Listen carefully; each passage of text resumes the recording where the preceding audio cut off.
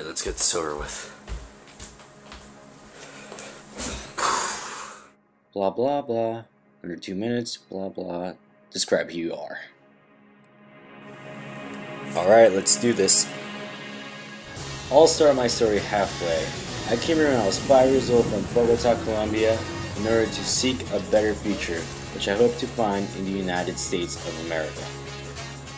And guess what? It sure as hell happened.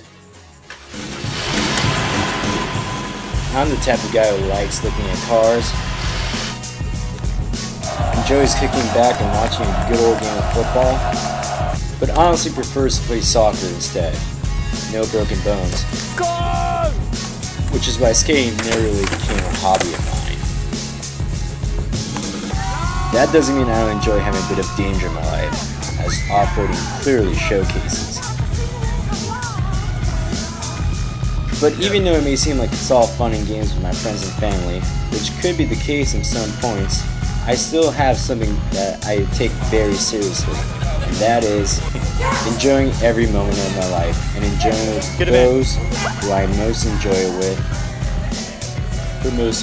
with me, and overall shape me to become the person that I am today. And that person is someone who started fresh and got what they wanted, a new life. Yeah, I think that pretty much defines who I am.